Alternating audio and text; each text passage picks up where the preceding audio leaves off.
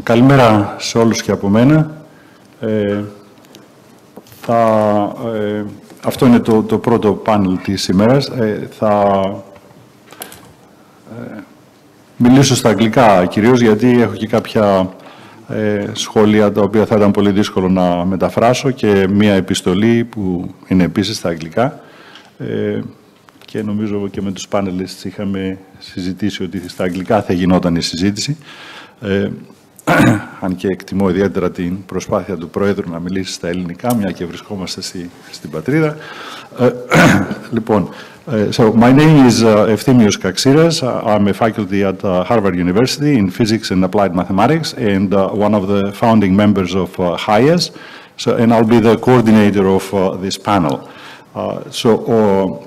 Originally, we had a plan to have 4 panel members and 2 coordinators, but one of the panel members could not make it, and I'll explain in a minute. So there's a slight change in the composition of the panel. The member who could not make it is Stratos Efthymiou. I wanted to say a couple of words about Stratos. Stratos is the former Consul General of Greece in Boston, and at the moment his position was the liaison of Greece to the European Parliament. And he just got promoted to spokesman of the Ministry of Foreign Affairs and has to travel to Vilnius for a very important meeting that is taking place these days, so he couldn't make it to the panel. Stratos has been extremely supportive and helpful to HIAS, and he sent a note trying to explain the reasons for his absence today. So I'm reading his note. Dear members of HIAS, esteemed academics and researchers, it is with great disappointment and for reasons beyond my control that I had to cancel my participation to this prestigious panel. The clear message I had the intention to convey today is that your consistent efforts to the networking of our scientific diaspora are praiseworthy and hugely beneficial to Greece. It is only through the harnessing of our scientific and research potential that Greece can play an active role among the most modern and developed nations. Therefore, the bridging of our scientific diaspora with the Greek academic institutions is of vital importance for the advancement of the country and the Greek people. I am convinced that the mapping of our academic diaspora potential and its combination with the great academic and research work of the domestic academic institutions will inject to Greece fresh energy and ideas. HIAS's visionary and pro bono role towards this direction is extremely central. It reminds me very much of the role of Φιλική εταιρεία. HIAS is the Φιλική εταιρεία of the 21st century.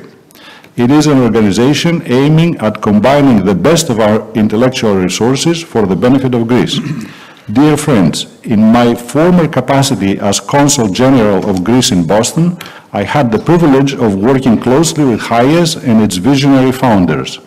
And from my own experience, I strongly believe, and I will never stop saying, that Greek embassies and consulates can serve as true hubs of scientific and innovation diplomacy, bringing together our scientific diaspora. As a member of the Greek diplomatic service and from any position I will be in, I will always be at your disposal. Thank you and congratulations on your priceless initiative. Stratos Efthymiou. So we appreciate the very kind words of Stratos. We will miss him today, but of course he has very legitimate reasons for being absent. So with this vacancy in the panel, we decided to switch the role of one of the coordinators, my colleague Andreas Boudouvis, to a panelist. So the panel now consists of the following. The order is random. Please excuse me, I just noted the names down as the thoughts and information were coming to my attention. So Spyros Pandis. Spyros is a professor in the Department of Chemical Engineering at the University of Patras. He's a distinguished chemical engineer with research interests in air quality, climate change, atmospheric chemistry, atmospheric pollution modeling, aerosol science, air quality and health, and environmental public policy analysis. Maria Spiropulu. Maria is the Shang Yi Chen Professor of Physics at the California Institute of Technology. Maria is a distinguished particle physicist whom I actually first met when she was a graduate student at Harvard, and she works on the physics of fundamental particles and dark matter, and more recently has turned her attention to quantum information science and technology with emphasis on quantum networks. Sofia Triantafyllou. Sofia is assistant professor in the Department of Mathematics and Applied Mathematics at the University of Crete. Her research interests include developing algorithms for causal discovery and inference, developing methods for integration of multiple data sources from different experimental conditions or modalities, and applying machine learning and causal inference methods to solve problems in biology and medicine. And finally, Andreas Boudouvis. Andreas is professor in the School of Chemical Engineering at the National Technical University of Athens, and since October of 2019, the rector of the NTUA. His research focuses on the investigation of causes and the elimination of mechanisms pertaining to systems and processes of engineering interest, thus enabling the determination, prediction, and modification of their behavior. All four panelists are also dedicated educators who have made many important contributions to higher education through teaching, writing of books, and development of new courses and pedagogical methods. So the plan for the panel is the following. We will have an initial round of short presentations by each of the panelists on what issues they think represent some of the most important challenges in education and research, especially in the context of creating bridges on these topics between the Greek diaspora and our colleagues and younger scientists and students in our homeland. In round two, there will be an elaboration on these topics through questions and exchanges of views between the panelists. And finally, in round three, we will have questions from the audience to the panel. And I will make sure that there's ample time for the last part of the panel, namely the discussion with the audience and a lot of exchange of ideas and views. So let's start with the first part of the panel. That is a short presentation by each of the panelists on their views. And I will call on you in the following order. First Spyros, then Maria, then Sofia, and last Andreas. So Spyros, the floor is yours. Θα μιλήσω στα ελληνικά αν δεν υπάρχει αντίρρηση. Θα μοιραστώ μαζί σας μια ιστορία για μια γέφυρα από την προσωπική μου ζωή. Ξεκίνησε το 2004 όταν αποφάσισα να αφήσω το Carnegie Mellon στην Αμερική, στο οποίο ήμουν καθηγητής, για να γυρίσω στην Πάτρα. Το Πανεπιστήμιο εκεί μου είπε αν μπορούμε να συνεχίσουμε τη συνεργασία μας και βρήκαν ένα μαγικό τρόπο κάνοντας με research professor με 0% και να ικανοποιήσουν τα τους αμερικάνικους περιορισμούς και τους ελληνικούς, και ξαφνικά βρέθηκα να έχω μια γέφυρα στην οποία ήμουνα και στα δύο άκρα, να έχω μια ερευνητική ομάδα στην Αμερική και μια στην Ελλάδα για 17 χρόνια.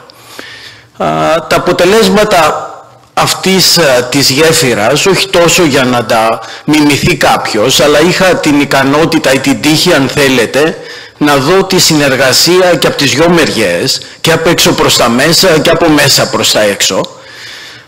Ήταν τα παρακάτω. Ένα δουλεύει. Αυτά τα 17 χρόνια βγήκαν 32 διδακτορικά. 18 στην Αμερική, 14 στην Ελλάδα.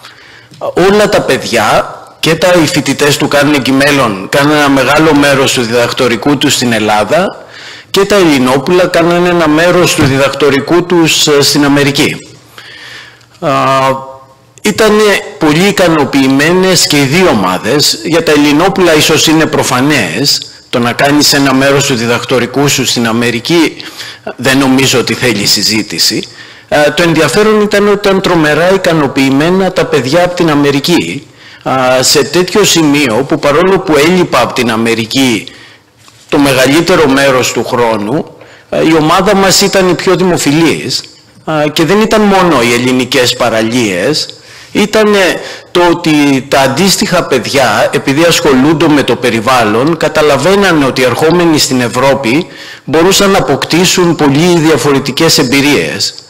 Για να καταλάβετε, οι συνάδελφοι εξ Αμερικής, ένα καιρό, 6-7 χρόνια αφού ξεκίνησε αυτή η γέφυρα, το εκεί τμήμα είχε 3 NSF Fellows και οι 3 δουλεύανε στην ομάδα μου. Σε σημείο δηλαδή που με ζηλεύανε οι άλλοι συνάδελφοι. Γιατί και το τμήμα και η ομάδα τραβούσε τους καλύτερους φοιτητές και η γέφυρα ήταν πολύ σημαντική. Οπότε τα παιδιά ήταν ικανοποιημένα. Το άλλο το οποίο ήταν ιδιαίτερα σημαντικό ήταν ότι τελικά η ερευνητική δουλειά ήταν πολύ μεγαλύτερη και πολύ καλύτερη, πιστεύω, από το άθροισμα των 2 μερών. Μέρος οφειλόταν και σε μένα, κάτι το οποίο με είχε μάθει ο μέντοράς μου από προπτυχιακό φοιτητή, ο Άλκης ο Παγετάκης, είναι ότι η έρευνα στην Αμερική αισθάνεσαι σαν να είσαι σε μια χύτρα ταχύτητος. Στην Ελλάδα, εκείνο τον καιρό, μου είχε πει αισθάνεσαι σαν να είσαι σε μια κατσαρόλα που ζεσταίνεται, δεν ζεσταίνεται. Έχουν βελτιωθεί τα πράγματα τώρα, υπάρχουν μέρη της κατσαρόλας που όντως ζεσταίνονται και ίσως και βράζουν, αλλά αυτή η διαφορά είναι πολύ έντονη όταν πηγαίνω έρχεσαι και τη βρήκα τρομερά χρήσιμη, γιατί όταν με έπαιρνε λιγάκι ο ύπνος στην Ελλάδα πήγαινα στην Αμερική και ξύπναγα. Αντίστροφα όμως, στην Αμερική ένιωθα ότι έτρεχα σαν παλαβός όλο το καιρό και δεν είχα καιρό να σκεφτώ. Τις καλύτερες μου ιδέες αυτά τα 17 χρόνια τις είχα στην Ελλάδα, κυρίως αγναντεύοντας τη θάλασσα. Οπότε έχει και άλλα ωφέλη η γέφυρα του να αλλάζεις περιβάλλον. Άλλα ωφέλη ήταν η διαφορετική ερευνητική χρηματοδότηση και το ότι μπορούσαμε, επειδή εκεί η Ευρώπη και η Αμερική ενδιαφέρονται για το περιβάλλον, να χρησιμοποιούμε την Ευρώπη σαν εργαστήριο, την Αμερική, οπότε η χρηματοδότηση ήταν πολύ καλύτερη από ό,τι θα ήταν αν είμαστε 2 διαφορετικές ομάδες. Και το άλλο το πολύ σημαντικό στην ιστορία είναι ότι βοήθησε και αρκετούς συναδέλφους οι οποίοι είτε από την Ελλάδα δεν θα είχαν λόγο να πάνε στην Αμερική, είτε από την Αμερική να έρθουν στην Ελλάδα και χρησιμοποίησαν αυτή τη γέφυρα για να περάσουν από το ένα μέρος στο άλλο. Υπήρξαν συνεργασίες συναδέλφων μου στα 2 τμήματα, δυστυχώς δεν κράτησαν πολύ, γιατί το να καταφέρουν να συνεχίσουν αυτά τα πράγματα είναι δύσκολα και νομίζω ότι αυτό είναι και το ένα κομμάτι της συζήτησης σήμερα. Οπότε αυτά ήθελα να πω για τη γέφυρα και αργότερα μπορούμε να συζητήσουμε τις λεπτομέρειες. Thank you, Spyros. I'm going to call on Maria next, and I guess we're all bilingual. Feel free to express yourselves as you see fit. Οι πατρινοί όταν λένε γέφυρα πάντως Εφθήμιο εννοούν τη γέφυρα Ρίου Αντιρίου, την οποία και αγναντεύουν από οπουδήποτε βρίσκονται στο πανεπιστήμιο. Βοηθάει πολύ στις ερευνητικές ιδέες, συμφωνώ. Thank you everybody, and thank you to the organizers for including me in this wonderful symposium. I learned a lot yesterday and I got very impressed with, especially with the early career scientists that showed so much work on the frontiers in their individual domains. The question, as Professor Kaxiras mentioned, the first question is about challenges to creating these exchanges and the mobility and creating collaborations. So, as an example of building these exchanges and building the frameworks, I will give the example of CERN to start with. It's already there is an international framework built in since 1950. It was prepared in UNESCO, and it was the US scientist, I.I. Rabi, that created, together with Europeans, this lab with a scope to prepare workforce development and compete in science and technology with America, bringing all the European countries together after the war. So the framework was almost a remedy for post-World War II situation in Europe. Within this framework, and it's important that the framework is multinational, pan-European to start with associate members.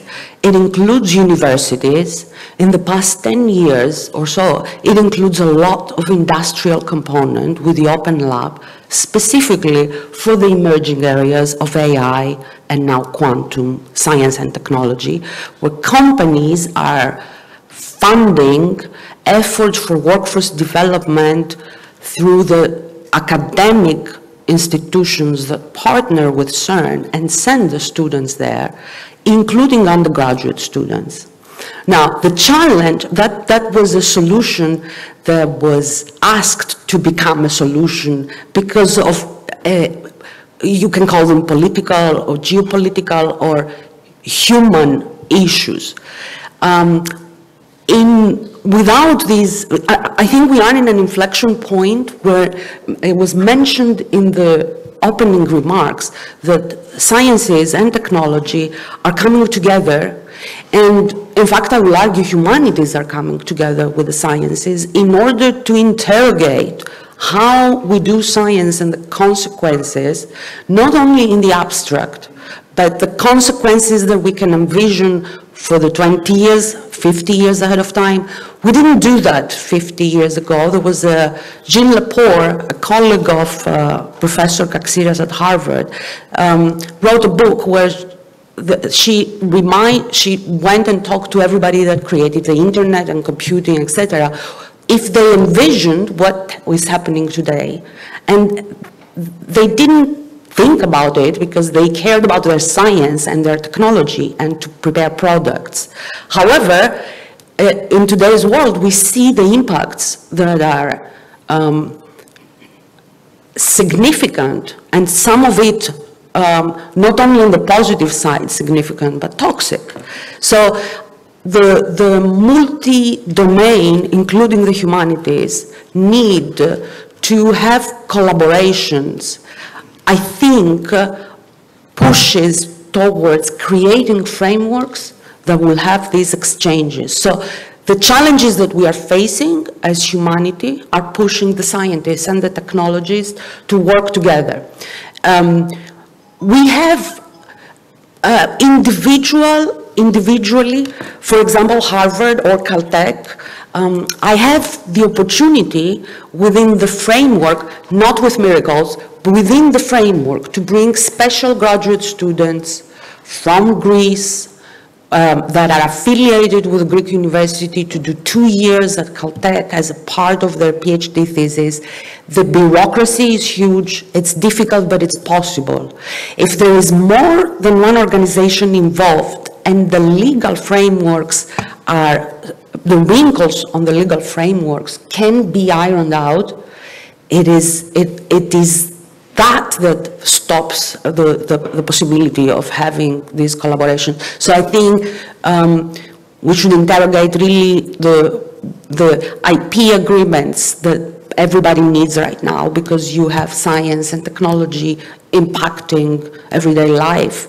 And other than if we solve legal frameworks, or if we create templates of MOUs with universities, between universities, and if we can use laboratories that already have frameworks and legal support to host initiatives of collaborations, I think this particular challenge of creating exchanges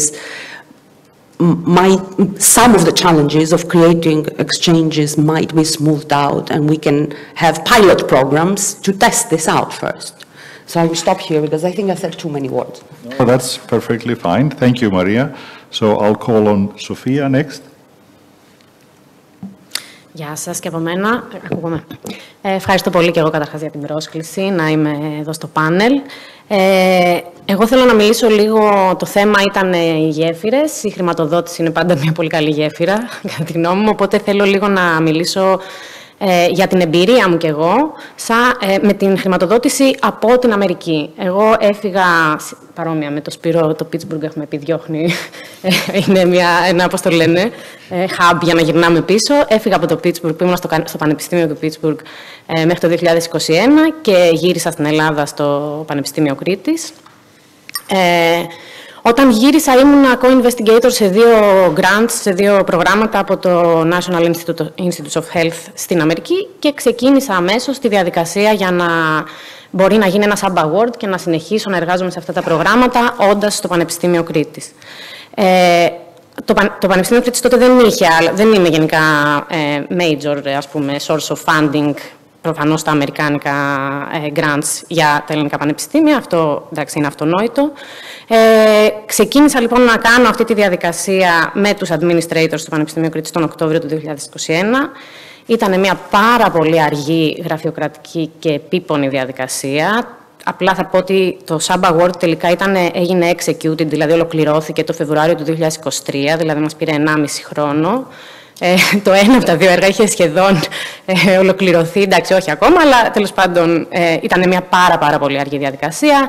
Είχε γραφειοκρατία και από τις 2 μεριές. Από το NIH έπρεπε να εγκρίνουν το ότι θα πρέπει να φύγουν αυτά τα χρήματα από την Αμερική. Από το Πανεπιστήμιο εδώ πέρα είχαμε άλλα προβλήματα που είχαν να κάνουν και με μια μετάβαση, administrative μετάβαση που γινόταν τότε στα αμερικάνικα grants, που ήταν ότι από το dance number έπρεπε να πας στο sam.gov. Τέλος πάντων, είχαν ένα δικό τους transition που κάνανε, οπότε αυτό το έκανε ακόμα πιο δύσκολο.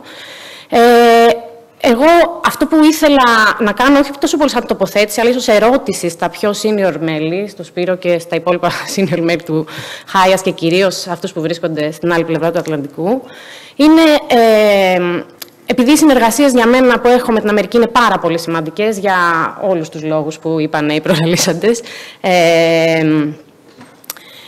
Και σκεπτόμενοι πώς μπορώ να τις συνεχίσω και να πάρω καινούργια χρηματοδότηση για αυτές, η αίσθηση που έχω, χωρίς να είναι βεβαιότητα όμως, είναι ότι οι ευρωπαϊκοί οργανισμοί έχουν μία δυσπιστία στο να χρηματοδοτήσουν πράγματα που είναι στην Αμερική, δηλαδή να διώξουν τα χρήματα, να δώσουν ευρωπαϊκά χρήματα για να χρηματοδοτήσουν ένα πρόγραμμα στην Αμερική, ένα πανεπιστήμιο στην Αμερική, και αντίστοιχα ότι οι αμερικάνικοι οργανισμοί έχουν και αυτοί μια δυσκολία ή τέλος πάντων είναι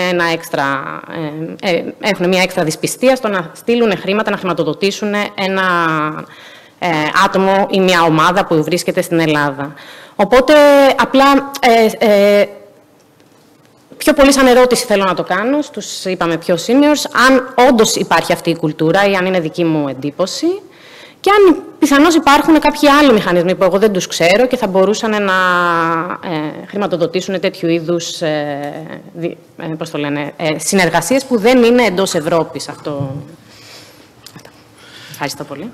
Η δική μου η απάντηση είναι απλή, ότι εγκατέλειψα αυτή την προσπάθεια πολύ νωρίς και η ιδέα ήταν ότι τα αμερικάνικα χρήματα μένανε στην Αμερική και χρηματοδοτούσαν τις εκεί προσπάθειες, τα ευρωπαϊκά και τα ελληνικά μένανε στην Ευρώπη, γιατί οτιδήποτε άλλο, όπως είπες, ήταν φοβερά πολύπλοκο και απλώς υπήρχε η δυνατότητα μόχλευσης, δηλαδή το να χρησιμοποιείς σε κάποια ευρωπαϊκή πρόταση τη δυνατότητα να συνεργαστείς με την αμερικάνικη πλευρά ή το αντίστροφο. Αλλά ναι, το να περνάνε τα χρήματα τον Ατλαντικό είναι φοβερά δύσκολο. I think there's a lot of additional possibilities these days that need to be explored, and I think this can also be elaborated on in later discussion. Let me give the floor also to Andreas. Well, apparently we have a bilingual panel, and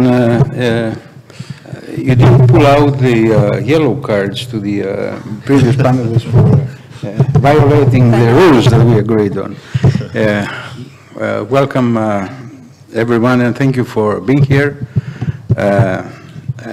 Thinking and talking about bridges in education and research, especially in education, we have to understand that the main issues of national interest the most important being the brain drain.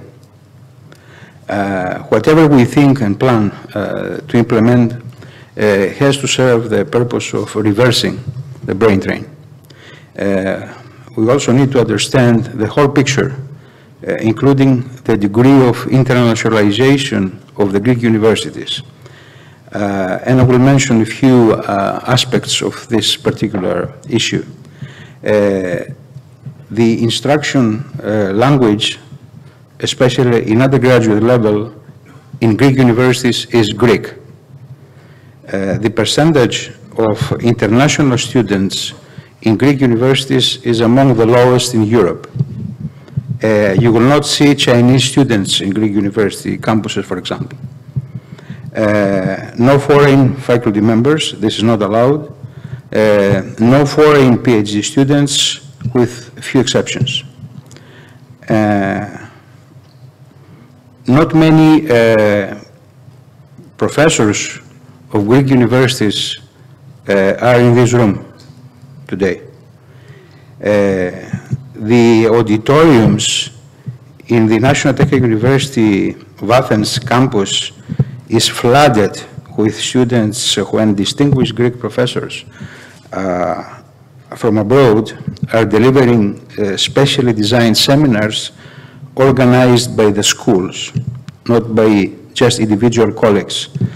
And the auditorium in Demokritos for the last 3 days, Monday to Wednesday, was packed by other graduate students attending the Universal Artificial Intelligence course organized and offered by HIAS, by Dimitris Bertsimas and Yorgos Stamou from NTU and other Greek colleagues involved in this. So we have to keep in mind all these things, and I'm glad that the rector of the Athens University of Economic and Business just joined in for a short period of time just to indicate the interest of other academic institutions of Greece to get involved with this HIAS effort, and it's important for some initiatives to be cultivated from top down, although bottom up is very essential for what we are doing here. It's also very important to understand and exploit current developments and the current situation, especially the timing. As we speak, we have a new government, we have a new Minister of Education. Extroversion is on a good track since some 3 years ago. It was just yesterday that the Prime Minister addressing the Parliament referred to the possibilities for foreign universities coming to Greece based on bilateral agreements, while the revision of Article 16 of the Constitution is still pending. I would like to mention some particular opportunities which are very recently launched in our academic system, and it's about the visiting professors and researchers.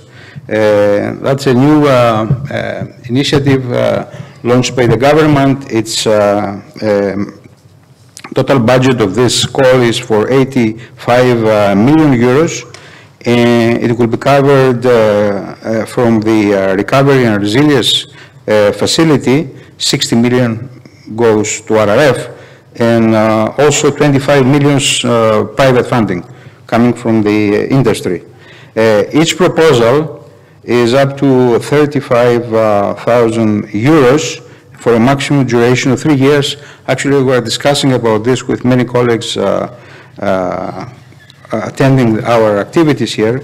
The universities, in collaboration with the private sector, business industry, are invited to submit proposals as we speak, and it's on the first come, first served basis for the funding of research projects together with a visiting professor or visiting researcher from abroad.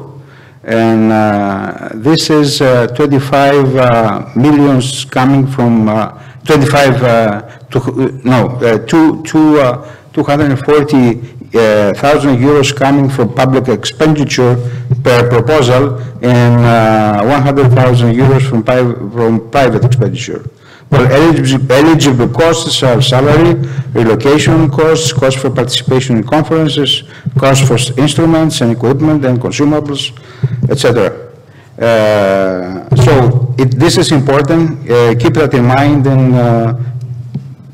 colleagues from abroad have already started, expressing their interest, and the universities are moving in this direction. Now, regarding bridges in education, I want to emphasize on something very particular and very important. I think Europe, to my opinion, is the most advantageous domain for action.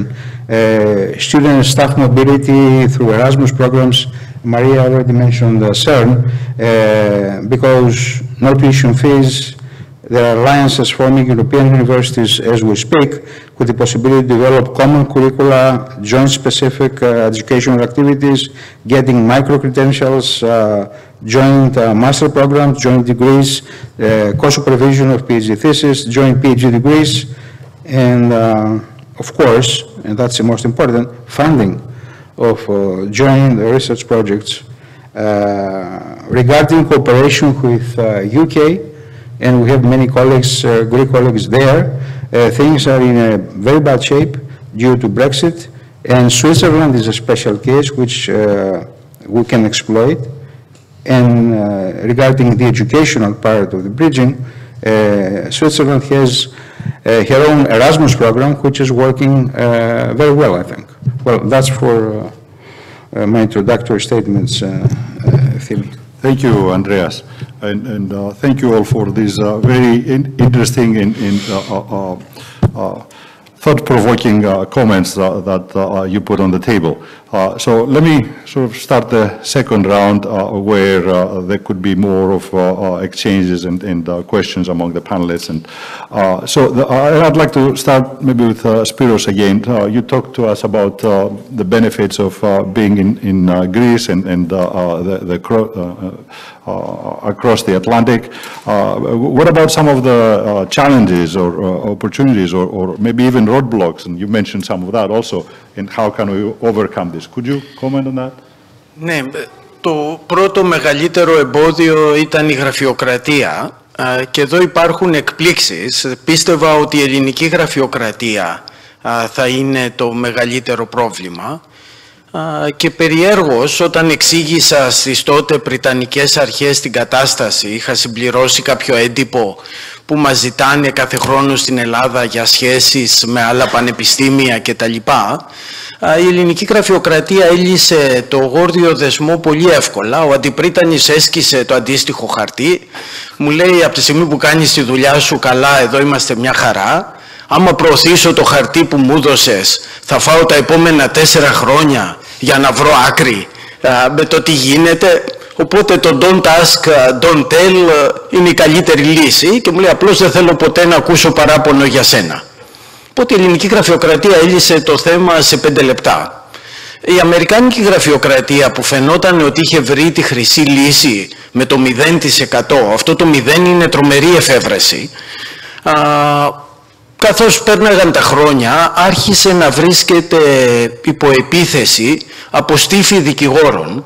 Αρκετοί συνάδελφοι σε αμερικάνικα πανεπιστήμια πρέπει να έχουν αυτή την εμπειρία εισβολής δικηγόρων περισσότερων και περισσότερων σε κάθε πανεπιστήμιο. Οπότε σε κάποια στιγμή που βοηθούμενοι και από τους νόμους του Τραμπ για το Make America Great Again, οι δικηγόροι ανακάλυψαν την περίπτωσή μου και ξαφνικά πραγματικά τους σηκώθηκε η τρίχα στο κεφάλι. Υπήρχε το θέμα του intellectual property, το οποίο όντως είναι θέμα σε αυτές τις συνεργασίες, αλλά αυτό μπορεί να λυθεί με κάποια συμφωνία μεταξύ των οργανισμών. Αυτό που δεν μπορούσαν να καταλάβουν ήταν πώς κάποιος μπορούσε να δουλεύει στο πανεπιστήμιο 0% του χρόνου του. Και λέει πώς είναι δυνατόν να έχεις τόσα προγράμματα εδώ και τα λοιπά και να μην δουλεύεις. Τους λέω, η γυναίκα μου λέει ότι είμαι χαζός, οπότε αυτή είναι η εξήγηση, δουλεύω και δεν πληρώνομαι. Μου λέει δεν είναι αρκετό αυτό, μόλις διαιρούμε τη δουλειά που κάνεις με το 0, φαίνεται ότι έχεις άπειρη παραγωγικότητα. Και τους λέω, πού βλέπετε το κακό εδώ, δηλαδή είμαι ο πιο παραγωγικός καθηγητής του Πανεπιστημίου. Όχι, μου λέει, δεν μπορούμε να το κάνουμε αυτό. Να κόψω λίγο αυτή τη συζήτηση. Οι δικηγόροι δεν μπορούσαν να δεχτούν ότι κάποιος μπορεί να έχει ερευνητικά προγράμματα στην Αμερική και να μην πληρώνεται. Για αυτούς ήταν απαράδεκτο. Οπότε η σχέση μου με την Αμερική λόγω της αμερικάνικης γραφειοκρατίας πηγαίνει προς το τέλος. Ο τελευταίος μου φοιτητής παίρνει διδακτορικό τον επόμενο μήνα. Οπότε περιέργως ήταν η αμερικάνικη γραφειοκρατία που γκρέμισε τη γέφυρα. Το δεύτερο πρόβλημα, το οποίο είμαι σίγουρος ότι όλοι το εκτιμούμε, είναι ότι για να δουλέψουν αυτές οι γέφυρες για τα παιδιά που κάνουν διδακτορικό πρέπει να ταξιδεύουν στο άλλο μέρος. Και εδώ μπαίνουμε στα έξοδα τα οποία χρειάζονται, κυρίως για την παραμονή των παιδιών. Και ναι, μεν στην Ελλάδα είναι αρκετά φτηνότερα, για τα Ελληνόπουλα καταλαβαίνετε ότι η Αμερική το αντίστοιχο έξοδο για να μείνεις 6 μήνες είναι δυσθεώρατο. Τα αντίστοιχα παιδιά λύσανε κυρίως το πρόβλημα μένοντας ο ένας στο σπίτι του άλλου, αλλά αυτό δούλεψε στη συγκεκριμένη περίπτωση, γενικά το κάνει δύσκολο. Υπάρχει και η δυσκολία ότι τα μέρη της γέφυρας πρέπει να ταξιδεύουν. Εδώ καταλαβαίνετε, ταξίδευα εγώ 2 φορές. Έχω νομίζω το παγκόσμιο ρεκόρ ταξιδιών Πάτρα-Πίτσμπουργκ. Το έκανα 200 φορές μέσα σε 17 χρόνια. Έφτασα στο σημείο να μ' αρέσει το φαΐ του αεροπλάνου. Αλλά ναι, όλα αυτά απαιτούν αρκετό χρόνο και ναι, το Zoom βοηθάει, αλλά δεν είναι το ίδιο. Για να υπάρξει πραγματικά η γέφυρα και να μπορέσει να διαρκέσει στο χρόνο, χρειάζεται η προσωπική επαφή. Το τρίτο και τελευταίο πρόβλημα το οποίο υπήρχε και το συζητήσαμε ήδη, είναι η χρηματοδότηση και σας είπα ότι απλώς η λύση ήταν μη μεταφέρεις χρήματα. Δεν μπορούσα να βρω κάτι καλύτερο. Ευχαριστώ, Σπύρο. By the way, your experience is consistent with my own experience. Recently, the bureaucracy in American institutions is growing alarmingly fast and is really choking a lot of the possible exchanges and so on. So maybe Maria can also elaborate on some of the things that you mentioned, especially how can we use this framework that you were discussing as a bridge and so on, and what are the challenges there? Yes, and yeah, I can elaborate on that. Make sure you, yeah. Yes, and thank you. I can elaborate on that, but I wanted to double down on what you said about the public-private partnership of funding and the effort you started here. I think this is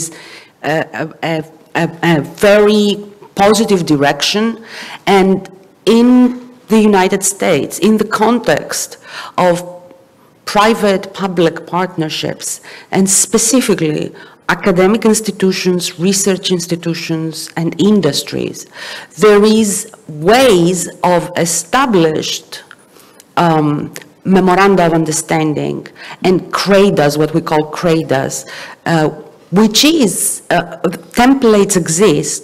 It does take more time to do that, and as Professor Kaxiras mentioned, we see that, we feel that, but also at the lab right now, if I have an undergraduate student or a high school student, I cannot get them in the lab as volunteers. There's no such thing as volunteering and zero payment. I have to pay them, and I have to pay them according to the labor laws, not of the United States, of the state, namely California. So, and California is giving me, for the high school student or for the undergraduate student, what is the range I have to pay? So yes, there is legal frameworks that we have to tread carefully, and we do, but the idea of free labor doesn't exist anymore. And I think this is significant, not only in terms of bureaucracy, but significant in recognizing people's work as such, and spoken plainly, we don't take advantage of anyone. Anyone that works gets paid, including from the very young ages to every age. Now, the public-private partnerships, the universities, national laboratories, research centers, and bigger collaborations of single PIs that don't want to work just by themselves, but they can forge collaboration, create the network of people that can build the framework so that everybody takes advantage of that. In examples of cooperative agreements between universities and laboratories, bring the resources of the lab, and the lab does have resources, legal resources, dealing with the agencies, dealing with the funding, bring that together so that you can remove these problems that we heard about in a somewhat elaborate, somewhat sophisticated way, but without taking infinite time. Collaboration is the key here, and having networks and networks of networks. This is why this effort here, this effort of the bridges, that include all of these people that you saw, is a network, and everyone within the network has their own network, so the network of networks. And the efforts to that we can pay attention in the US, in Europe, in Greece in particular, on how to make it a win-win-win. It cannot be a win for one. It has to be a multi-win. So all the partners have to get something out of it. And we have to acknowledge that, because if we only want one party, if we go with this mentality and this frame of mind, then it's very, very difficult, because I need to know that the exchange of the clever, hardworking Greek kid is part of my workforce development plan, and you need to know that I will give you back, you know, whether it is funding or whether this is an exchange. And if we sit in the same table and make a discussion and write the agreement has to be multilateral win, and there will be compromises. So but I want to say, this type of agreements exist, templates, and the difficulty is to make it flat and to make it one kind that covers everything. That is extremely difficult. So within a multilateral network of networks, people will want to have bilateral agreements as well, and develop these, starting from a solid, robust framework though, so not inventing it from scratch. So I believe if we take advantage of this, we can go farther. And when I say this, I mean the biggest science is astronomy, so there couldn't be James Webb without Europe and the US.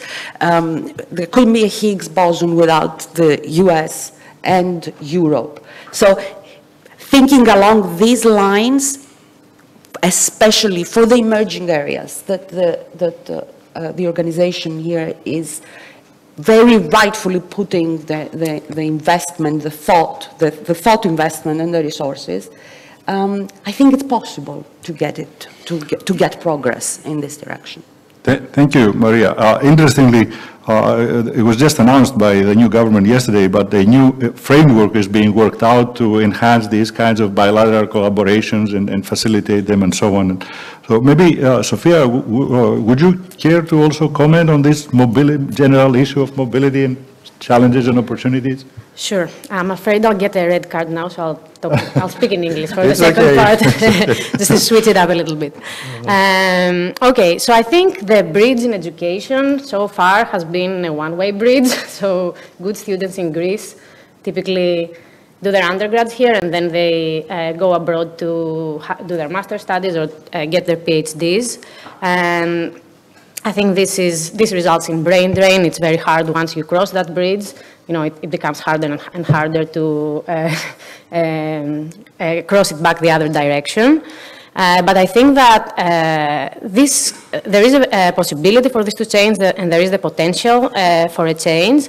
I think the past few years, a lot of Greek universities have developed English-speaking programs, and I think this can be a great source of attraction for people who may be students who maybe have a connection to Greece, or may not have a connection to Greece, and want to study in the very good quality Greek universities. So, as an example, in the University of Crete, we recently has developed a new program, an undergraduate program in medicine. So this is an English-speaking undergraduate program. I believe that the University of Athens also has one, and the University in Thessaloniki also has one, if I'm not mistaken. This is a program that has tuition fees, but these tuition fees are not comparable, of course, to tuition fees abroad. So I think it can be a very solid financial choice for students abroad who want to study medicine. We also have 8 English-speaking master's programs. So we have master's programs taught exclusively in English and open to international students. Also, some of them may have some tuition. For example, we have a new program in data analysis and machine learning and statistical machine learning, which I'm involved in, and I know that this has some tuition. I believe it's 3,000 euros for the entire program for international students, so the cost is pretty low compared to universities in the US or other major universities in the UK or Europe. Some of these programs are free, they don't have any tuition. And I think it's important to note that a major obstacle for international students to come and do their postgraduate studies in Greece was the ATAP. People who know, I guess.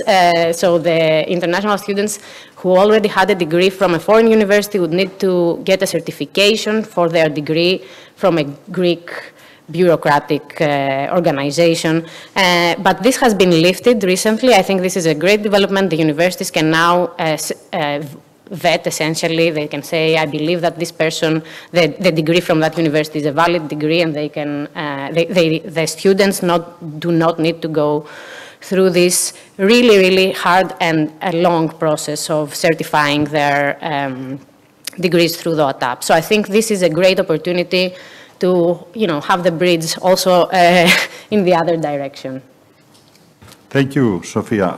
And maybe, Andreas, could you also comment on some of the challenges in educational interaction, especially with US universities, and maybe recipes to overcome roadblocks? I will comment on some of the things that were mentioned in the second round of our discussion here. Regarding bureaucracy, European bureaucracy is horrible, and it is induced in European universities. It's not only in Brussels, it's in each European university. If you ever need to deal as a rector or as a top administrator with Erasmus type of things, you will realize that. And may I say also that Maria emphasized on that, and I said that in my first round of expressing the key things. The purpose of this visiting researchers and professors in Greek universities with the involvement of the industry is very targeted, and it's different than whatever we had before regarding this particular activity. So I call your attention to that. And regarding the HIAS and the effort the HIAS is putting in these directions, I think we need, at the very beginning, some little success stories. And for little or bigger success stories, what is necessary is to get the faculty of Greek universities involved. And we also need to, I envision actually the students, the undergraduate students, to become ambassadors of HIAS in their universities. I base this, optimistic view on what we have seen in Democritus in the AI Universal course a few days ago, and other things that I mentioned before. Now, regarding some of the obstacles and adversities mentioned by Spyros and Sofia. Again, the landscape in Europe is very different, and it's very advantageous regarding what we can do or hope or plan with the United States. May I mention, Efthimiou, since you referred to challenges, NTUA has signed a year ago a bilateral agreement for dual degree, and we're talking about undergraduate degree with Columbia University. And we are facing this very serious problems, and the lawyers of both sides are involved in this. The overall cost for one student for 1 year to get their degree from Columbia, a Greek student going there, is about $80,000, which is prohibited. And as a matter of fact, may I suggest something for your consideration? If we are to move a Greek student, undergraduate student, a mature undergraduate student at the 4th year towards the 5th, from NTUA, as you know, most of you are from NTUA graduates, we have a diploma thesis. Diploma thesis is not a purely educational activity. It is partially research activity. So a student who will be going from NTUA to Columbia or any other university should be treated as an undergraduate student going there to take courses. He is going there to do, among other things, and a substantial part of his or her diploma thesis. So he is eligible, to my opinion, to get some funding from the advisors from the other side, from his or her research grants. This is something that we have to work on and find solutions to cope with these adversities. Regarding other things that especially Sofia mentioned, Cyprus is a very interesting case regarding the opening up of institutions offering courses in medicine or in other disciplines with full degree and with tuition fees at a certain level. And actually what we are doing here in Athens and in the University of Athens and the University of Thessaloniki, we are trying to beat the Cypriots regarding the level of tuition fees. We are almost half of them. And we are attracting people from the Cyprus market to the Greek market. This is a very interesting experiment. And well, that's it for the moment. Okay, well, thanks again all the panelists for their interesting and thought-provoking remarks. I think we're doing very well with time, and we're about to turn the discussion open to the audience. But before we do that, I'd like to take the opportunity to make just a few quick remarks on the interesting things that we have heard. So the first one is that I'm beginning to wonder whether we should look at the brain drain and brain gain issues as one way, one being beneficial, the other one being hurtful to the country. And maybe this is not the right way to perceive this problem anymore. Maybe we need to broaden our view and think of this as a bidirectional motion, and as long as there's some balance, we actually gain from this bidirectional motion. So it's more like a bridge rather than loss in one direction, gain in the other direction. So I'm just a suggestion. The other comment that I would like to make is that in the last year or so, it has come to my attention that a lot of colleagues, both from the European side and from the US side, are taking advantage of ERC grants, which give some level of flexibility, and this is a potential mechanism for strengthening collaborations, and apparently there's more leeway in those types of grants to have shared researchers like postdocs and so on. So this is a possible thing aspect to take advantage of these possibilities. So the last thing that I wanted to mention is that very relevant to what Andreas was just describing, I believe there is a rule in French universities that the students at least certain universities have to have an experience abroad for part of their final year. And the French students are really persistent. They really pursue this very vigorously because it's a requirement. And they find a way to visit US universities and fulfill this requirement. So if it were made as a requirement and there was some mechanism of supporting these students, that would be great. By the way, some of these French students are so good that we feel happy to support them from our own resources. So there's possibilities there, and as long as there's the will, I think we can work on making them happen. Okay, so that's for my short comments. So I'd like to open the discussion now and welcome questions from the audience to the panelists. So Dimitri, please go ahead. Which one of the two? Well, Psaltis raised his hand first, and Bertsimas his hand second, so I'll follow the order that I saw. So this works? Yeah. Okay, thank you. My name is Dimitri Psaltis. It's interesting because I've done my career half in the US, actually at Caltech and Carnegie Mellon, and the other half here. I went to Metsovio for a while, for a year, and then I've been in Switzerland since. And also I have an appointment in Crete. So the difference between being able to collaborate with Greece from the US and Europe is amazing. I mean, from Europe it's easy. I have all kinds of projects, all kinds of interactions. Of course, there's the ERC, not the Engineering Research Center. I assume you mean the European Research. Yes, I meant the European Research Council grants, right, which allow collaboration. Some, yeah, some. There's other mechanisms that allow, particularly from Switzerland. So it's much easier from Europeans. So the discussion here has focused a lot on dealing with the Americans, which is becoming more and more difficult and awkward because they have all kinds of, I mean, if you have I have DARPA grants in Switzerland, I have NIH grants in Switzerland, it's possible. But I hesitate because if you travel to China, now you have to submit stuff to the Americans and so forth. I'm also an American citizen, so it's kind of fair.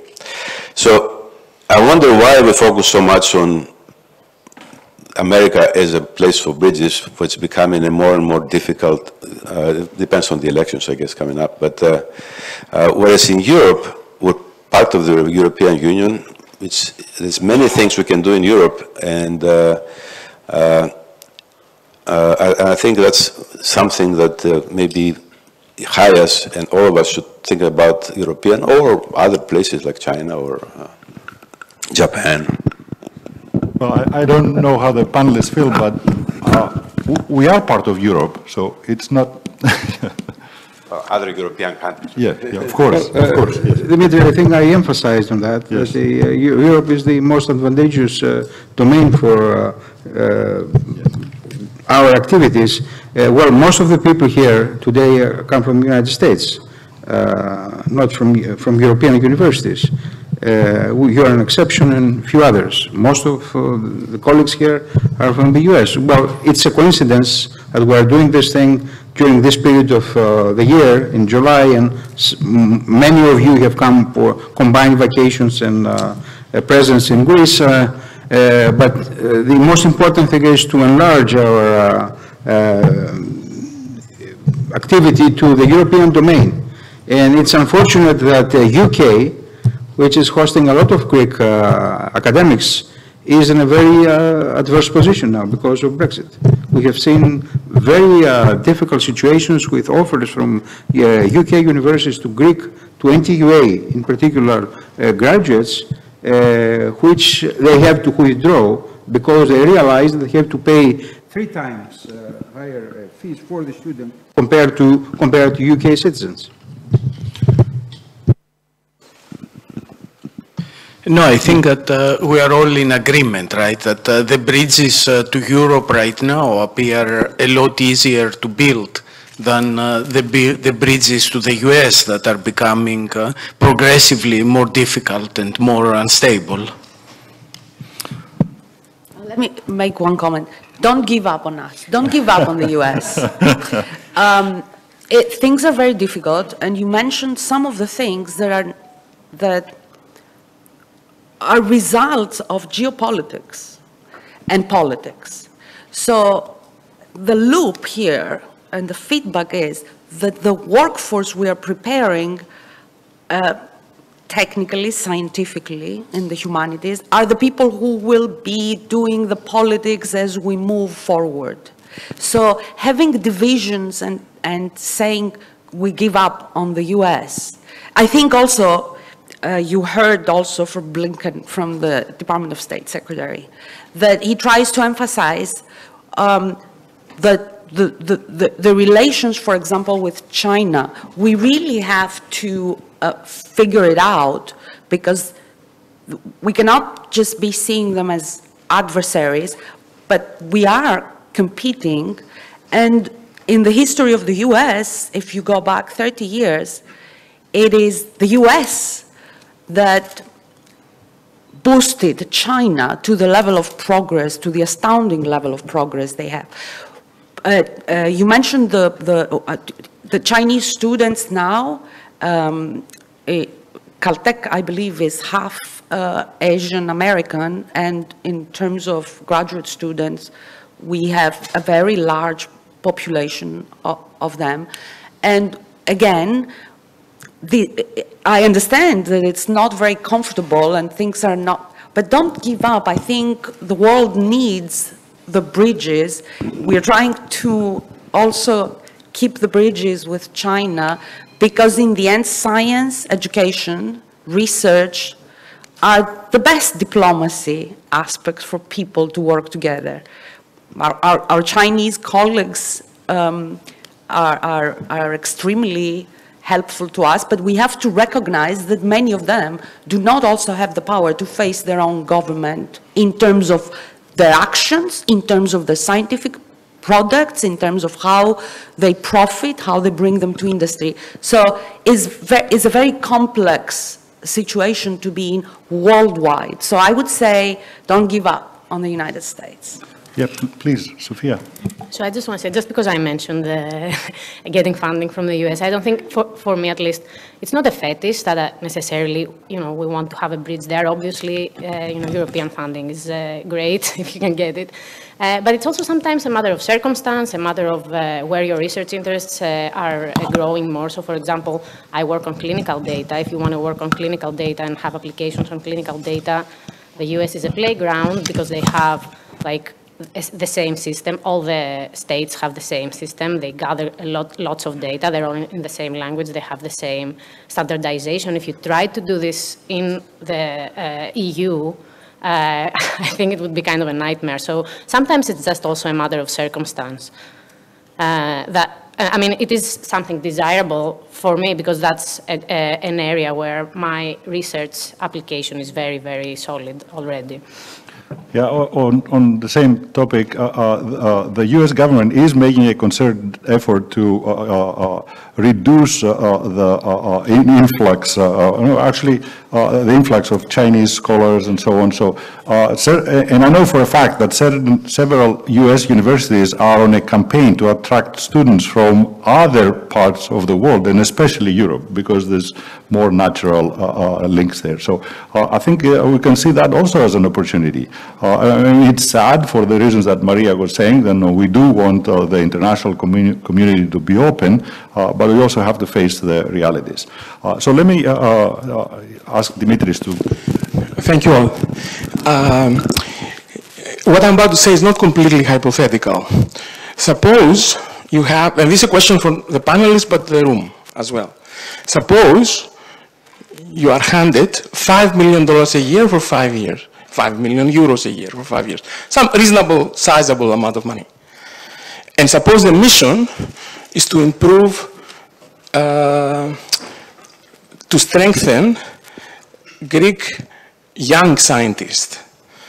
I emphasize the word young. Young meaning perhaps at the level up to undergraduates, graduates, young assistant professors. Where would you spend it? What would be one or two areas that you will prioritize? This is, we have already seen some examples. The Greek state developed the Robotics Institute with the HIAS.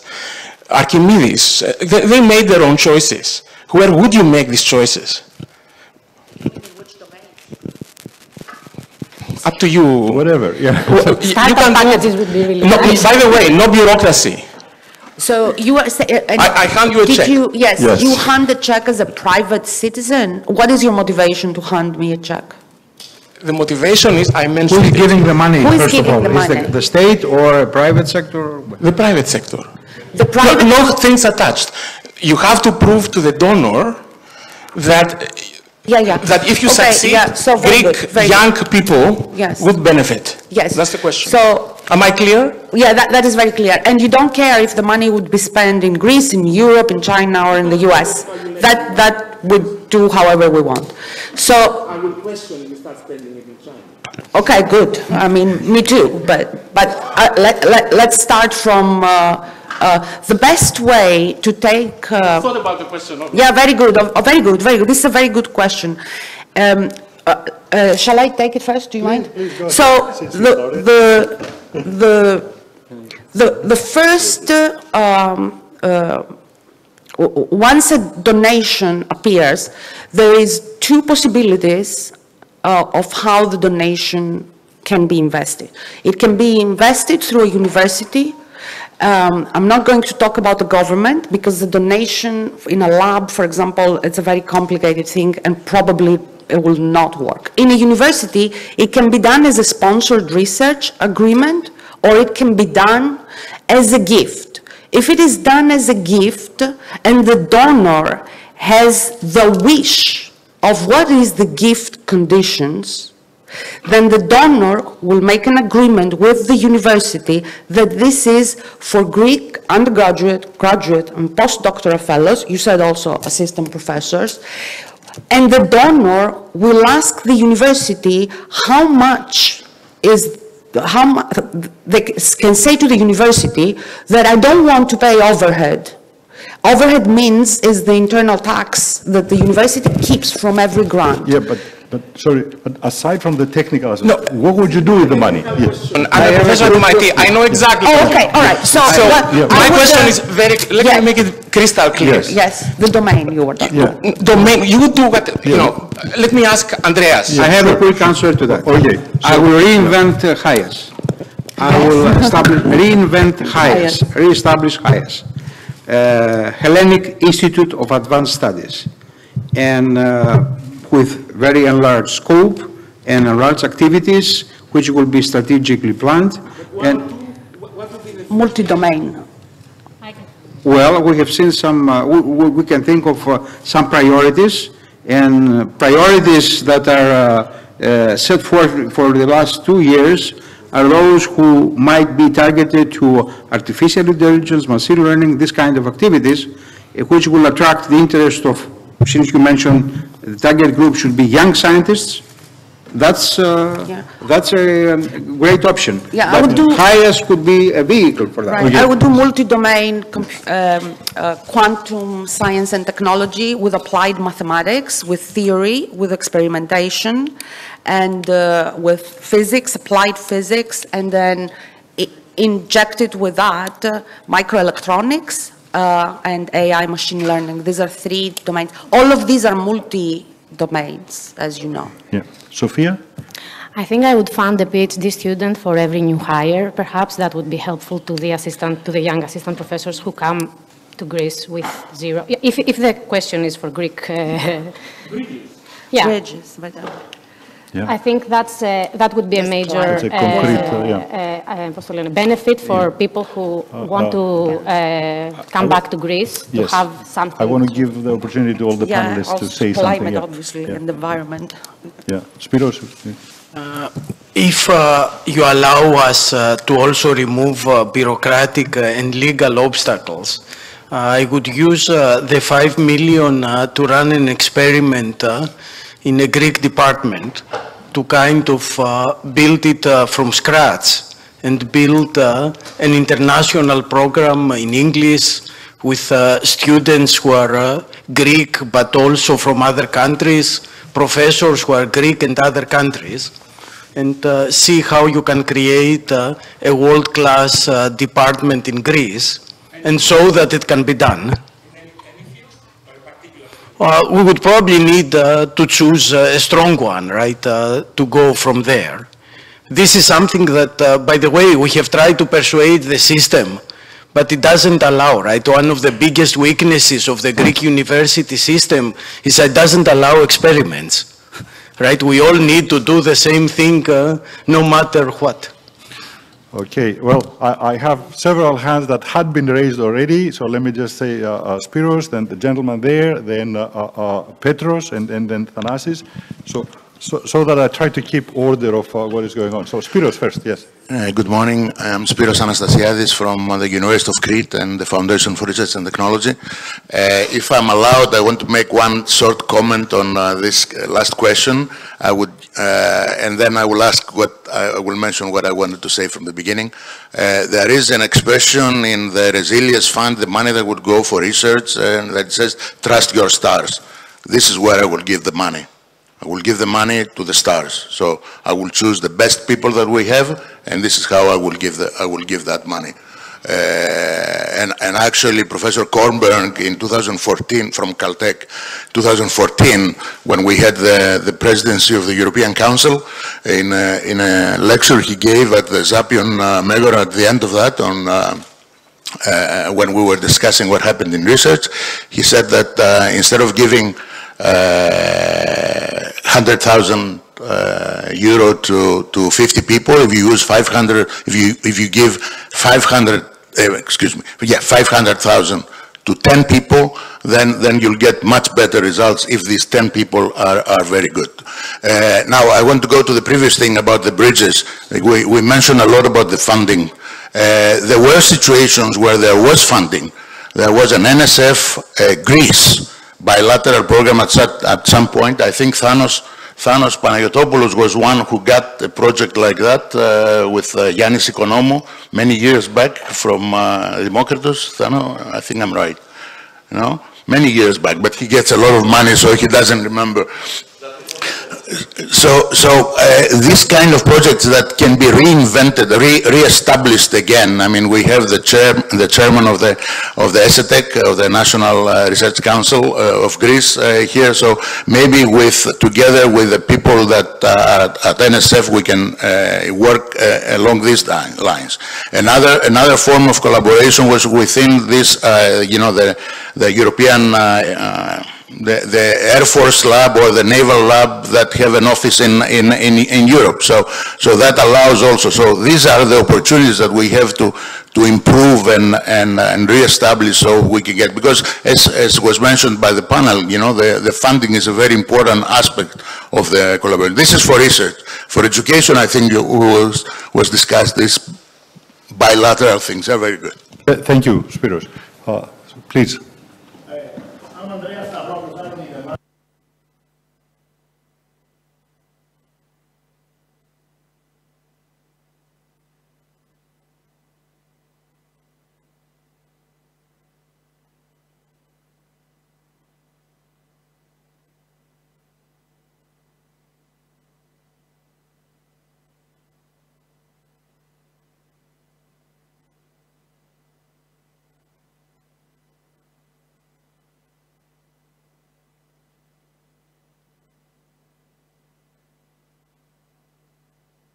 Yes, thank you for the question. Let me just interject a quick comment. There's a distinction. Private can mean different things. Non-profit or non-governmental can mean different things. So please, the panel. Do you have here? I think we need a special session for this discussion. I mean, it's multifaceted. It's launched since yesterday because the Prime Minister himself mentioned that he's planning on doing that. We will not pay justice to this question if we just squeeze it within 2 or 3 statements. It's very complicated. That's what I have said. No up or down? Well, my personal opinion is up, but it's... Do you mean with tuition? That's not enough. That's not enough. Whether they should be allowed or not. Right now, they're not allowed by a clause in the... Whether you think it's a good idea or not, we have one good, and to the extent you think it's good, what's what would be the one or two design principles. One could be there should be free, whatever that means. But I would love to hear the views and see what faculty members think. Yeah. So, yeah.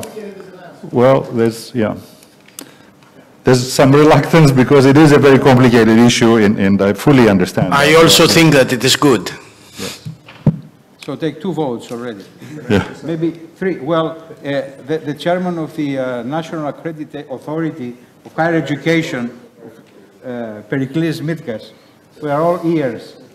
No, I would say that it can be all of these things together. It could be a good, a bad, or an average idea. It depends on what you have in mind. I mean, if you have in mind to build something like MIT in Greece, yeah, it could be a good idea if you have the money. But if you end up with a small college that just sells degrees for money, then it's obviously a bad idea. If we say no at the very beginning, so we don't give room to MIT or to any other university to try to Greece. No, the answer was to the question, is it a good, a bad, or an indifferent idea? But it is a yes. It seems that it is a yes from the government now, so we'll have to deal with it. The announcement yesterday was that there is a path, and our authority, the Hellenic Authority for Higher Education, will have to set standards for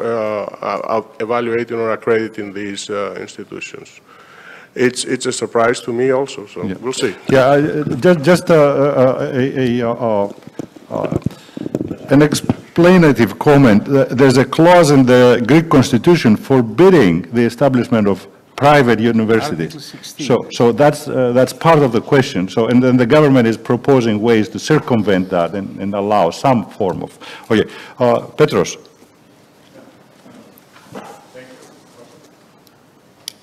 Thank you very much. I just wanted to go back to these bridges of education and research. I think there's big overarching themes that society and the whole world are facing today.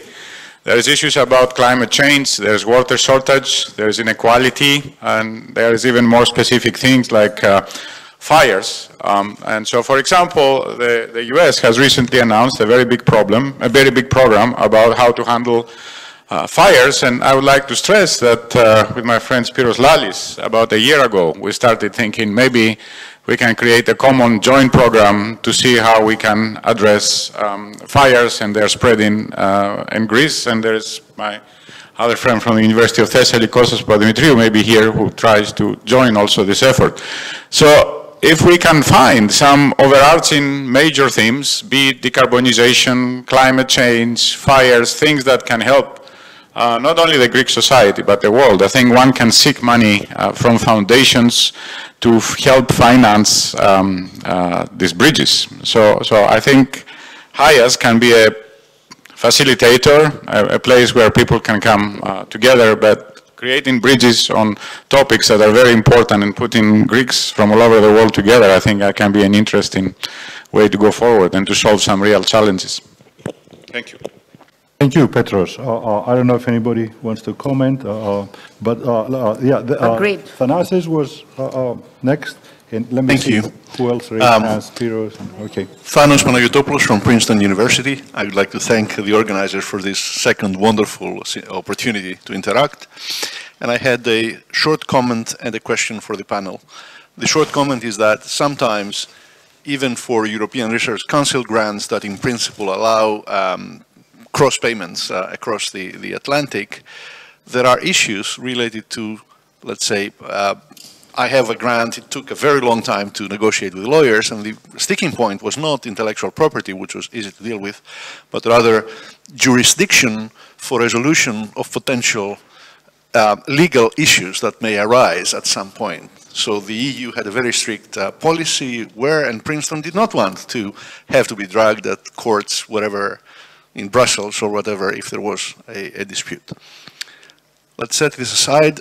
What I want to hear perhaps more about is the comment that Rector Boudouvis had, that there are very few Greek academics here in this room, and that was the case also last year. And I see that as potentially some weakness in the foundations of that bridge we're trying to build. And I wanted to hear your comments as to how we can improve that, how we can make, give something of value to the Greek academics to have them participate more actively in this bridge building. And I see there are a lot of Greek academics, but who were recently in the US or who were part of that bridge, they feel they should be here. But how about the broader community that don't belong in that category? Thank you. Well, the 5 million from Bertsimas would help, but to attract them. So please. Yeah, go ahead. Well, I was going to say that as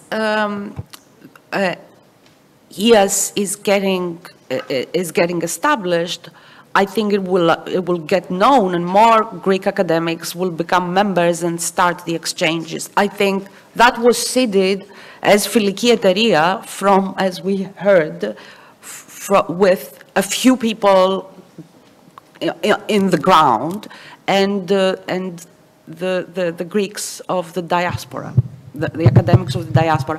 So I think we are on the way of doing what you just said. The members, we heard it in the opening remarks, the current members in the US and here are looking to discuss including more members, and the symposium and spreading the word should prepare the ground for other people to inquire about the effort and attract them. Well, three of the panelists are from faculty from Greek universities, so please elaborate. Petros Koumoutsakos mentioned the plan, the urgent plan to have a HIAS house in Greece, and this is essential, and we don't have it so far. The other thing is, if we move in this direction, then what I envision is to have ambassadors of HIAS distributed in every Greek university. So we plan on such kind of activities, but first we have to have a base of reference in Greece, and this is not the case yet. And if the students get, involved through activities like the ones that I mentioned before, 3 or 4 days ago, and get to understand what HIAS can offer them, then we can penetrate in the academic community and bring the Greek professors, our colleagues here in this kind of events. Anybody else would care to comment? Okay. Well, there were 3 questions there. Spyros first. Just a couple of comments, and I'd like to hear your opinion. First of all, it struck me that the question by Professor Bertsimas was not really answered. Perhaps because we're all afraid to be seen as being chauvinistic in terms of our disciplines. And I think it points to a bigger problem. And the problem is that there is no strategic planning in this country. We are small. We cannot afford to be MIT or Harvard, for that matter. So we have to focus. I endorse that fully. And we have, somebody said it earlier, we have to strengthen existing excellence. We cannot just scrap, and I don't care if this is in poetry, whether it is in engineering, whether it is in biology. And I actually, I think that this is something which is extremely important, and I think that HIAS can very much help in building up a strategy, given the excellence of the membership, let's say, okay? And we talk about brain gain and all that stuff. Brain gain can happen with 2 things. One is excellence. If I'm a 45-year-old or 40-year-old academic in an ascending curve of the career, I need to come to somewhere where I know I can promote my career. I can become excellent in my discipline. And the second thing, which is money. If I have a couple of kids, that have started in the United States or in Switzerland or in anywhere, how can I come back with 1,200? The big goal is 1,200, euros per month. You can't do that. And finally, research, which is education, it's equivalent to education. Academic education is research. It's not an accident that Harvard and Princeton and all that, these places, MIT, are excellent undergraduate institutions and excellent research institutions. That's not an accident. So here we don't talk about that. Moreover, we have managed to separate research from education. Institutionally. And during the campaign, because of my assumed as head of the ESETEC, I haven't heard the word Erevna has not been mentioned. Okay? And now we are in the same boat with the Καλάθης Νοικοκυράς. We can't advance like that, especially if in a small place like we are. So we just cannot advance like that. So I think you are helping. I think you are helping here, reframing the question. The question is, what is the strategy for research and education, for workforce development, so that it gives back to either more research and development, either academia or industry? What is the strategy? And then you have to say not the strategy for the next year, but the strategy for a horizon that it is 20 years. Once you do this study, and this study could be something that could be done in the frame of the organization we're discussing here, of the HIAS. Once you do this study, then you will know how to invest the 5 and the 50 million. I think you helped us reframe a little bit the question. I would have no problem giving an answer to Professor Spyros. He may not agree with me, fine, which is no problem. I think that computer science, I'm calling computer science artificial intelligence. Computation. Putting it in one big and applied mathematics as well. And biology. I don't agree with this statement. Okay. Biology, all right? We cannot afford the 21st century, whether we like it or we don't like it, is biology. It plays a very major role, simply because that allows us to become immortal. It allows us to change our sex. It allows us to improve our sex. What more do you want? I'm not sure I want any of those. Yeah.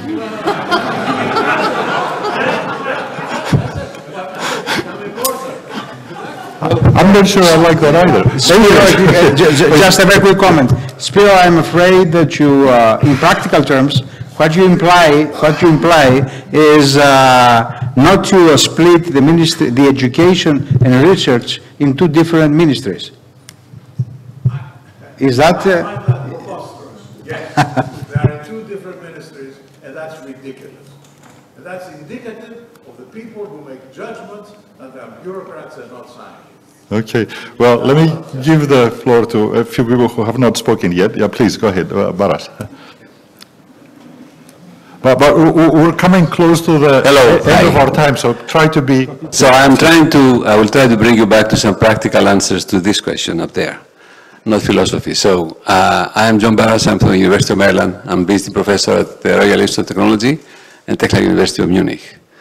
This is my 50th year as academic, and I spent 30 years in working in international collaborations. Let me tell you some things that work. Bottom up. We have had collaborations with KTH in Maryland, TUM in Maryland, NTUA in Maryland, with agreements between two universities which allowed visitors to come from either place, with the formula in general being something like that. The university where the person is coming from pays the salary, or there can be a supplement from the receiving university, and the receiving university allows for accommodation and travel expenses. We had many of those. Some of them came from NTUA, all right? One actually of those that came to Maryland as part of her PhD studies, now she became a professor at Maryland, at NTUA. So if you do this right, you can actually reverse the people leaving and they can come back. The other one, also from the UA, came to Maryland for a study at the master's level. He was grabbed immediately by General Electric after a illustrious career in Europe. He now came back to Greece with a leading group in Titan, in industry. So these are examples that I have worked personally and they work. The other thing I would like to encourage, and I'll come with a question at the end, is that general things from top to top don't work. We tried to make collaboration, and George was involved in this, in CPS between Europe and US, failed. I predicted what's going to work is bilateral, and that's what we're doing. So we have now, in general, NSF collaboration with European agency in Holland, all right, in Germany with DFG, and with France, with Israel, and the last three was India, Sweden, and Switzerland. The key to observing these new agreements is that there are not two proposals going to two countries, one proposal just by one country, by one committee, and then the funds come from different countries to support. And some of this can be also for visits, okay? So I am very much interested, and I'm trying to help as much as possible to create something like that between NSF and corresponding agency in Greece with the same formula. One proposal, because if you get two proposals, the probabilities multiply and you get down to get anything approved. So the question, and then there is DoD funding as mentioned. DoD in several programs, including the MURIs, they allow foreign investigators, but they require that you go there and do the work. But as mentioned already, there is an office in London from Air Force and Navy, and you can get this same kind of agreement. The question is it possible for HIAS, for HIAS, to become a repository of examples of working things like that, so that people can come and find out, even with recipes, how do you do it, and even references like this person has done it, go talk to him or her, and so on and so forth. I think that would be very useful because as you hear around here in this room, there are many good ideas, but they are not all known to everybody. So if some part of the activity of the organization can be in that direction, that will help a lot. Okay, so I think this is a question more to HIS, so I'll try to answer it. And actually, I want to comment on an earlier issue that was raised a moment ago. So yes, we have tried to do that specifically by putting together a long list of distinguished academics around the world, whom we call our members, and try to establish what their expertise is toward this goal. We don't have infinite resources, but we are working toward this goal to make a database and connect it and make it available to young researchers and so on. The second comment that I wanted to make in regards to an issue that was raised earlier about strategic planning.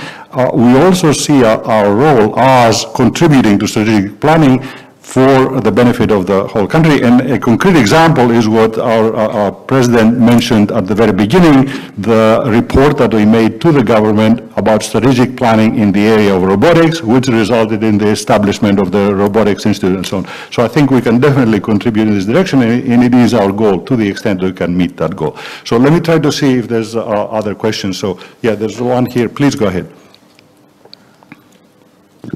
It's not so much a question as a comment. I'm Kyros Koutoulakos from the University of Toronto in Canada. I wanted to bring up three models that seem to be actually quite successful in building the kinds of bridges that we're discussing here today. One of them is between the US and Israel. This is not simply a bridge, it's basically a revolving door, and I think it would be very instructive for all of us to see what mechanisms were used, both political and not, to actually make that happen. That's number one. Number two, Max Planck Institutes in Germany, another extremely successful model that's not within a university, that establishes institutes based on a director who is recruited, or based on strategic considerations about specific areas that might impact both the country and research more generally. It requires a lot of resources, of course, but that is nevertheless extremely successful and attracts people to Germany who have actually no connection to Germany, which we cannot ignore. The third one is actually in Canada. Some of you may know Hinton. Hinton came to Toronto as part of an institute called Canadian Institute for Advanced Research. This may ring some bells. And what that provided was essentially funding, a lot of funding, for attracting top researchers to come to Canada. This was another example of that was actually, I was talking to Efthimios about Spiropulu. He came to Canada just a few years ago, again as part of a big funding package that was designed to bring top researchers to Canada. So in that case, we're not talking about 5 million, perhaps 50 or even more, for creating these clusters of excellence that would not be simply attractors to within Greece, but across the entire world, in fact. Yeah, thank you for the comment. In fact, one second. In fact, we are very vigorously trying to pursue some of what you were suggesting, and in particular, I'm expressing my own opinion at the moment. There are at least 2 institutions in Greece that are approaching the status of the research institutions that you were mentioning in Germany, namely ITE or Fourth and Democritos. We are in close contacts with both of them. Actually, the president of Democritos is sitting in the audience, and we are working very closely with them to establish these kinds of connections and see to what extent we can make this happen in close resemblance to other examples in the world. So that was my comment. Let me take one last question, and after that we'll stop because we're eating away from the break time. So please go ahead.